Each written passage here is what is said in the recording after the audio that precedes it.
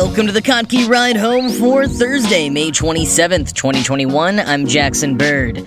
Potentially good news for long-term COVID-19 immunity. Pizza farms, not just a figment of my imagination, apparently a very real and wonderful thing. And the story of a naked mole rat named Joe who just won't die, and what he could mean for human longevity. Here are some of the cool things from the news today. Well, there may be some good news for anyone who got COVID-19 and managed to get through it relatively unscathed. Two new studies indicate that you may be immune to reinfection for at least a year and possibly for your entire life, especially if you also got vaccinated. And for the rest of us who did not get COVID but did get vaccinated, will probably still need booster shots whenever they come out. But even still, these studies, if they hold up, are very welcome news about the longevity of immunity. One of the studies, published Monday in the journal Nature, focuses on antibodies coming from the bone marrow. And the other study showed that memory B cells persist and mature for at least a year after infection. Now, while the bone marrow study has been peer-reviewed, it was posted early and unedited by the journal. The second study is a preprint that is not yet peer-reviewed, so bear that in mind moving forward, but let's dig in a little more to the science here. Quoting the New York Times, "Upon first encountering a virus, B cells rapidly proliferate and produce antibodies in large amounts.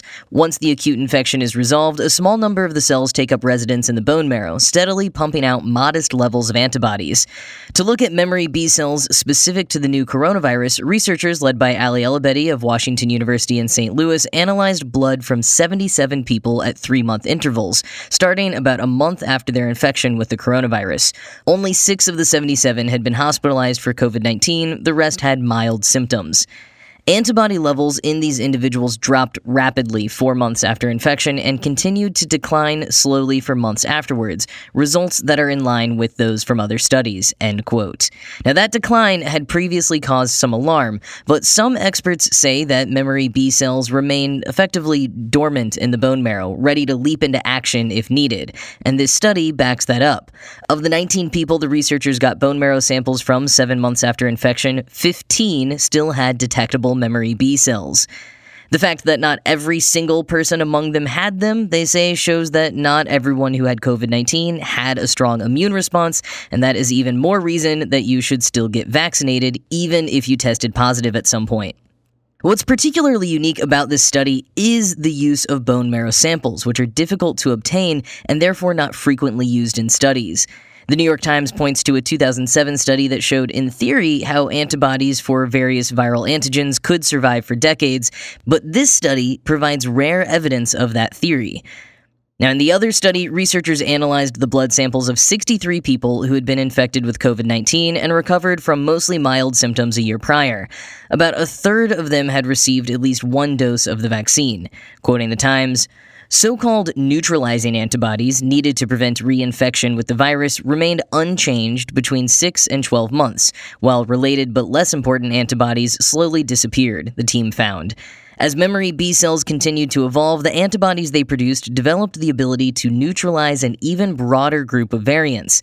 This ongoing maturation may result from a small piece of the virus that is sequestered by the immune system, for target practice, so to speak. A year after infection, neutralizing activity in the participants who had not been vaccinated was lower against all forms of the virus, with the greatest loss seen against the variant first identified in South Africa. Vaccination significantly amplified antibody levels, confirming results from other studies. The shots also ramped up the body's neutralizing ability by about 50-fold, end quote. So this is potentially great news for people who had COVID-19, but why doesn't it apply if you just got the vaccine and never had COVID? The simple explanation is that fending off a live virus is different than your body's response to a single viral protein from a vaccine. For those that recovered before getting a vaccine, their body's immune response probably already matured and therefore grew even stronger when re-exposed via the vaccine. But none of these studies looked at people who hadn't been infected, so who knows, maybe there's some more good news on the way. But the bottom line is, get vaccinated. If you never had COVID, you'll be protected for at least a little bit. If you did have COVID, you can't be positive if you were one of the few whose immune response wasn't great, so get vaccinated just in case, and you may end up with super forever immunity.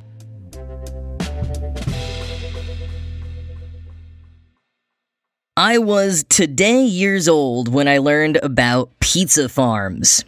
Now, when you hear the phrase pizza farm, what do you think? Do you imagine it must be some kind of figurative term, some kind of phrase for big business pizza, maybe something like click farms? Would you believe me if I told you it's a literal phrase? It's literally about farms where pizzas grow. Now, sadly, they don't, grow on trees like we all know money does. You can't just pluck a slice from a branch and be on your way. But in the 90s in California, a farmer named Darren Schmall had the idea to make a pizza-themed farm to teach kids about farming. Because how else did you get kids to do anything in the 90s, from reading to saying no to drugs? Pizza. Well, Schmall's concept really took off. His pizza farm was getting tens of thousands of visitors a year, and he trademarked the concept as a form of agritourism that ended up especially taking hold in the Midwest of the US. Which means if you are from the Midwest, you're probably wondering why I think this totally routine occurrence is so mind-blowing. But listen, this is hot and fresh news to the rest of us. So what is a pizza farm, if not a place where they grow pizza pies from seed? It's a farm that grows tomatoes, herbs, and other veggies as pizza toppings, as well as wheat for the crust, and keeps dairy cows for cheese and sometimes pigs for slaughter to make pepperoni, or at least to teach a lesson about where it comes from. All with the purpose of educating kids or other visitors about the farming process, and using the farm's output to make delicious pizza for everyone to enjoy after a long day of learning about the circle of life. That part you may have been able to guess, but here's the minor detail that had me thinking I'd been punked and was reading some kind of fake Wikipedia page. A hallmark of Schmall's pizza farms is that they grow the crops on a circular piece of land and divide the plots into pizza slice-shaped wedges so that the crops and animal pens themselves create a pizza. A literal pizza farm in more ways than one. Unless you think that pizza farms are a relic of the 90s, they are still very much around. The New York Times says they even got a bit of a boost last summer during the pandemic as an outdoor form of family fun, in the same way that drive-in theaters had a brief renaissance. You may not be able to find a Schmall-approved pizza wedge-designed farm franchise near you, but a local farm that serves up pizza on the weekends using all local, if not direct from their own farm ingredients, more and more of those are popping up all over the place. And I, for one, cannot wait to hit up one of these in person.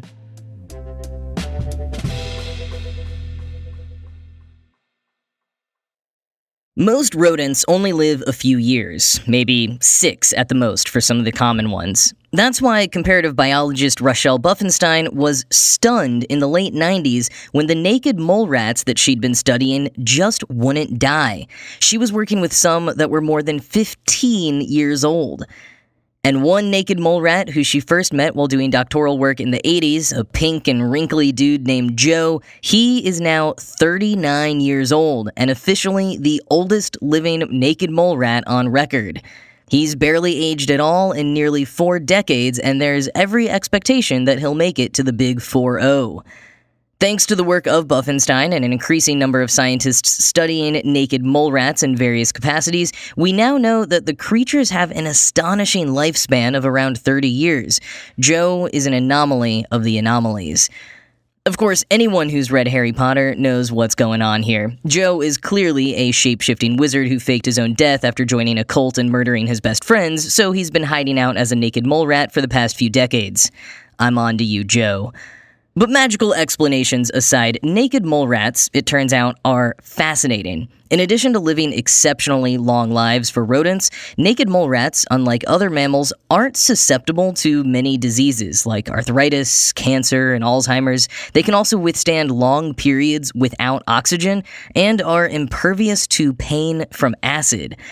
There is so much about naked mole rats that is absolutely wild, and researchers are still trying to figure out the reason for a lot of it, but we're starting to get more information because a lot more players have entered the ring in recent years.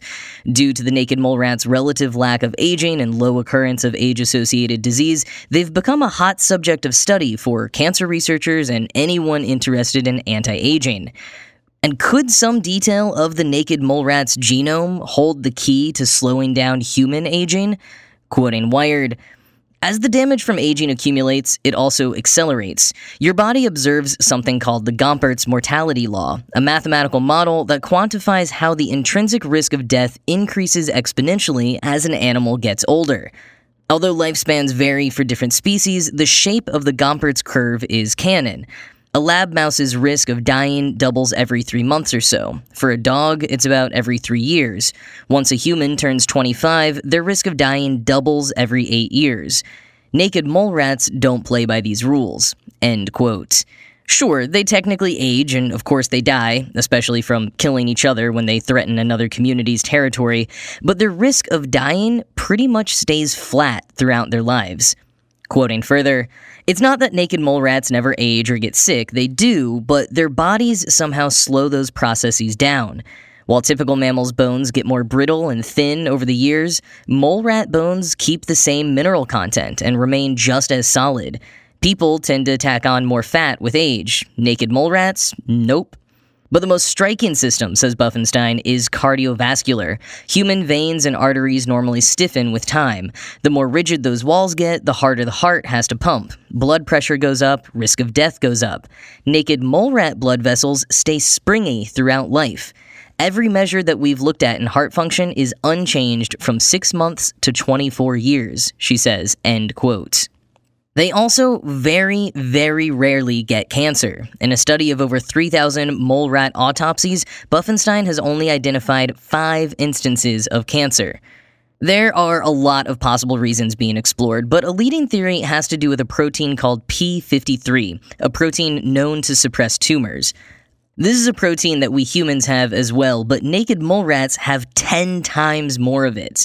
And there's another protein that could be at play in slowing down their cellular aging, NRF2, another one that we and all mammals have, but in naked mole rats it's more active. Quote, "NRF2 works as a sort of crossing guard for antioxidants, detoxicants, and proteins that keep other proteins from misfolding. Every time I look, it seems to be regulating something else that's equally important for aging and longevity," says Buffenstein. "Heart disease, diabetes, depression," she continues, "just about every disease that you can think of seems to have an accompanying low level of NRF2. End quote. NRF2 is activated by certain drugs like metformin for diabetes and rapamycin, an immunosuppressant, the latter of which has been proven to extend lifespans by 25% in mice.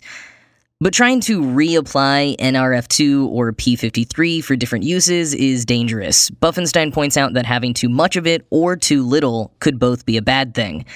And while the exact right amount of one of those proteins could make some difference, the more likely scenario is that naked mole rats are just straight-up weirdos with dozens of unique factors working in concert together, a concert that could never fully be performed by humans. For example, their muted pain receptors and ability to survive long periods of time without oxygen are probably not a result of some enzyme that we could hack for humans, but rather, at least in part, traits adapted over many generations of them living in densely populated burrows. Regardless, the study of naked mole rats as well as other long-living mammals will only continue to ramp up as advances in biotech like genome analysis enable more sophisticated research. And even as mysteries remain, Buffenstein says, quote, "I sort of like the fact that the animals are winning, and we haven't quite got there yet." End quote.